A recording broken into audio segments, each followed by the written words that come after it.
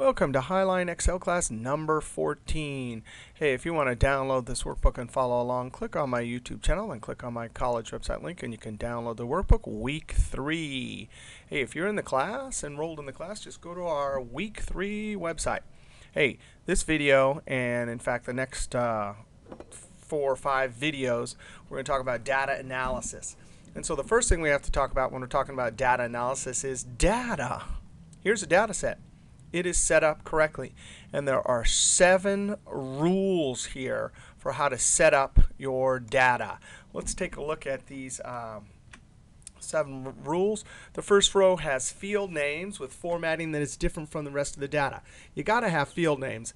You don't necessarily have to have formatting that's different, but it certainly helps. No blank field names. Columns are called fields. Rows are called records.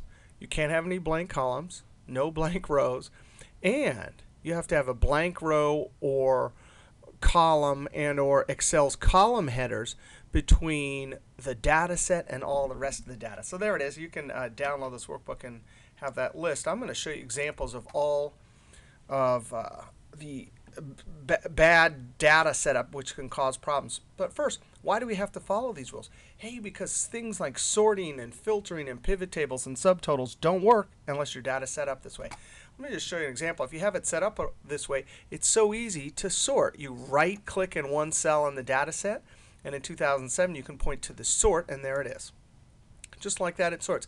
That doesn't work if you have blank field names or columns inserted, etc. Another thing is pivot tables, and I'll go through how to do this later. But notice when you invoke a pivot table, it's looking at that whole data set. Again, if you didn't have, if you had blank columns and blank rows, or even data right next to the data set, it wouldn't work. So here's your pivot table, right? And just like that, we can count how many cars of each were sold instantly.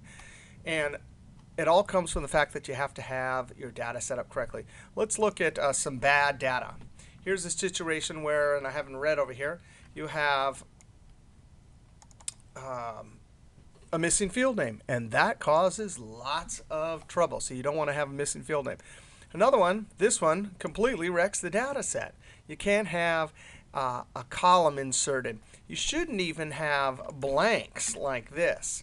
That causes a pivot table, for instance, to switch from the default sum to count.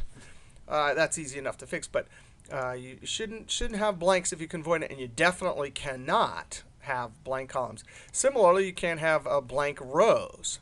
And finally, this is a big mistake lots of people make. You can't have data right next to it. You can see here I have a note.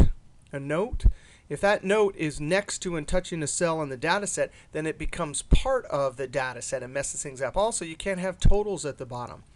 Much better ways than adding a sum function here using a pivot table or subtotals or something like that.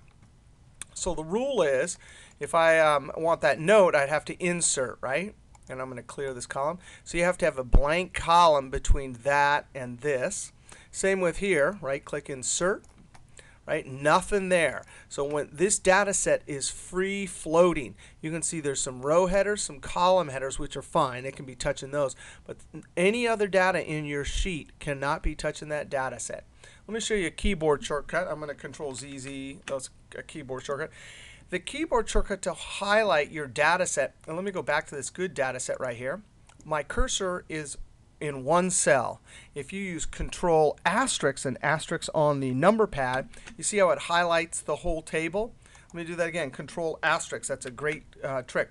Now, that highlights the whole table using IntelliSense. And pivot tables and subtotals and sorting and all of those data analysis features also does that little in memory Control asterisk to highlight the table. That's why if you have a blank column like this, if I Control asterisk, that's what sorting will do. That's what pivot table will do. It'll only grab part of the data. So finally, to sum it up, you definitely, if I was here and I was a pivot table, I would go Control asterisk, and it would highlight this, and then think that's part of the data set. So make sure you follow all 7 rules, and then we can do all of our amazing features coming up. for data analysis. All right, see you next video.